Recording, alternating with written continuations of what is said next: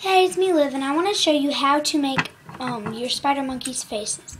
What you do is you can take a yellow piece of paper and you're going to cut out just a small little rectangle, okay?